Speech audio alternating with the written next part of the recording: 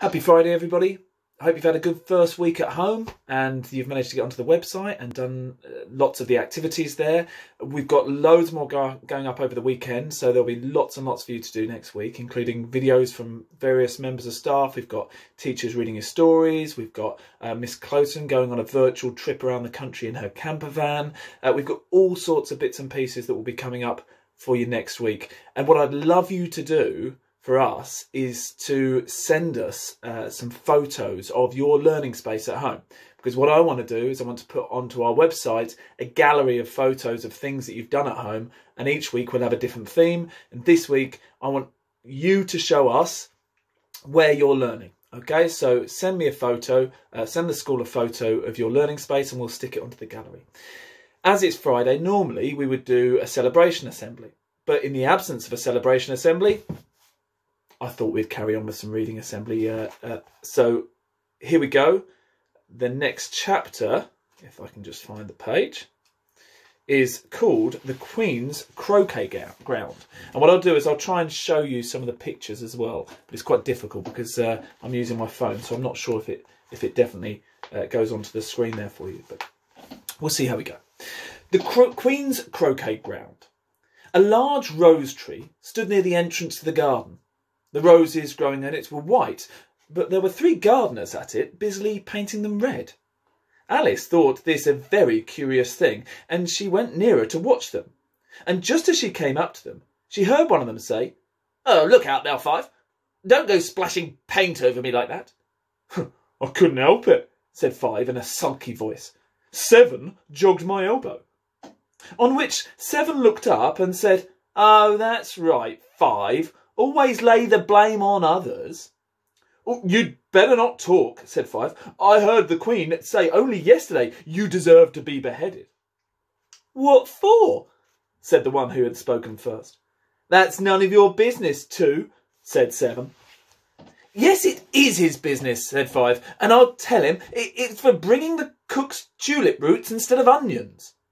Seven flung down his brush and had just begun, "Well, of all the unjust things," when his eyes chanced to fall upon Alice, as she stood watching them, and he checked himself suddenly. The others looked around also, and all of them bowed low. "Would you tell me," said Alice, a little timidly, "why are you painting those roses?" Five and Seven said nothing, but looked at Two. Two began in a low voice, "Well, the fact is, you see, miss, this here ought to have been a red rose tree, and we put a white one in by mistake, and if the Queen was to find out, we should all have our heads chopped off, you know. So you see, miss, we're doing our best afore she comes to—" At this moment, Five, who had been anxiously looking across the garden, called out, "The Queen! The Queen!" and the 3 gardeners instantly threw themselves flat on their faces. There was the sound of many footsteps, and Alice looked round, eager to see the Queen. First came 10 soldiers carrying clubs. These were all shaped like the 3 gardeners, oblong and flat, with their hands and feet at the corners. Next, the 10 courtiers. These were ornamented all over with diamonds, and walked 2 and 2, as the soldiers did.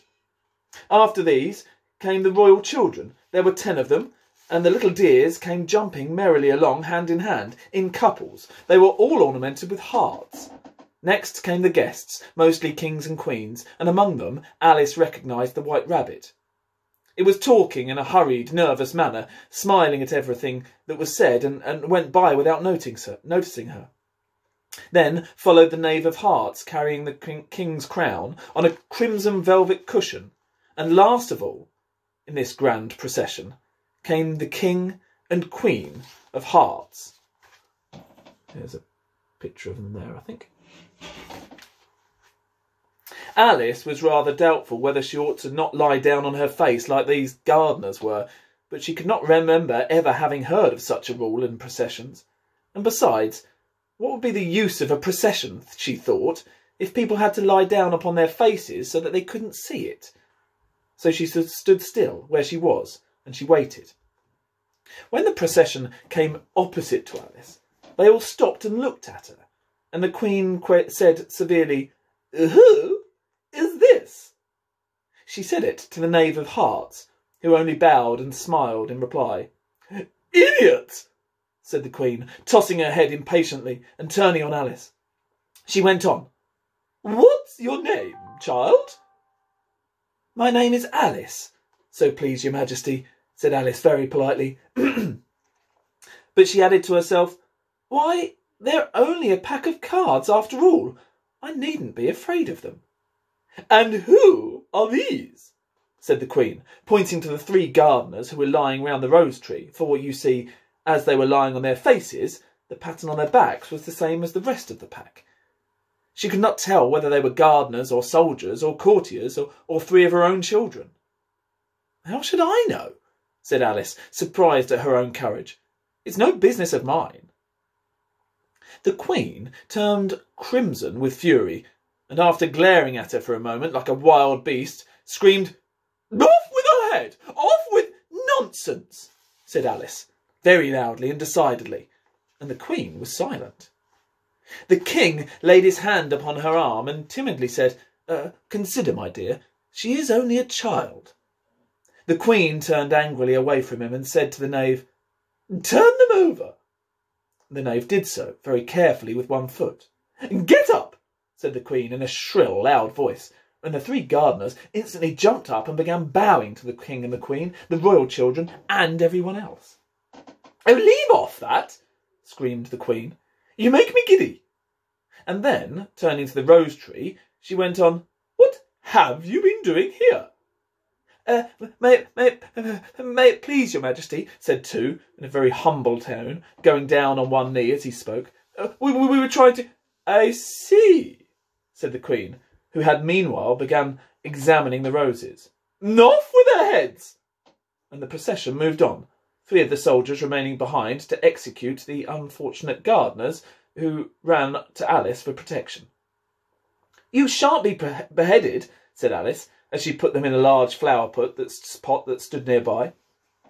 The 3 soldiers wandered around for a minute or 2, looking at them, and then quietly marched off after the others. Are their heads off? Shouted the Queen. Their heads are gone, if it please you, your Majesty, the soldier shouted in reply. That's right, shouted the Queen. Can you play croquet? The soldiers were silent and looked at Alice, as the question was evidently meant for her. Yes, shouted Alice. Come on then, roared the Queen, and Alice joined the procession, wondering very much what would happen next. It's a very fine day, said the timid voice at her side. She was walking by the White Rabbit, who was peeping anxiously into her face. Very, said Alice. Where's the Duchess? Hush, hush, said the Rabbit in a low, hurried tone. He looked anxiously over his shoulder as he spoke, and then raised himself onto tiptoe, put his mouth close to her ear, and whispered, She's under sentence of execution. For what? Said Alice.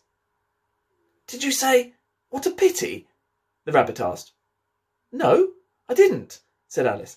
I don't think it's at all a pity. I said, what for? She boxed the Queen's ears, the Rabbit began. Alice gave a little scream of laughter. Oh, hush, the Rabbit whispered in a frightened tone. The Queen will hear you. You see, she came rather late, and the Queen said, Get to your places, shouted the Queen in a voice of thunder, and people began running around in all directions, tumbling up against each other. However, they got settled down in a minute or 2, and the game began. Alice thought she had never seen such a curious croquet ground in all her life. It was all ridges and furrows. The balls were live hedgehogs, the mallets live flamingos, and the soldiers had to double themselves up and stand on their hands and feet to make the arches. The chief difficulty, Alice found at first, was in managing her flamingo. She succeeded in getting its body tucked away comfortably enough under her arm, with its legs hanging down, but generally, just as she had got its neck nicely straight out and was going to give the hedgehog a blow with its head, it would twist itself round and look up in her face with such a puzzled expression that she could not help bursting out laughing. And when she got its head down and was going to begin again, it was very provoking to find that the hedgehog had unrolled itself and was in the act of crawling away.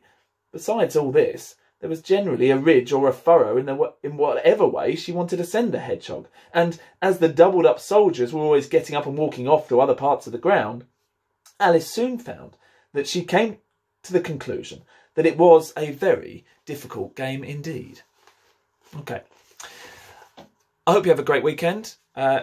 Spend some time doing things that aren't work and get yourself ready to go again next week, because next week we shall just keep getting better so that we try and become the best versions of ourselves in every way, shape or form. So hopefully I'll see you all sooner rather than later, and we'll put some more videos up for you to enjoy, and lots more learning for you to get on with next week.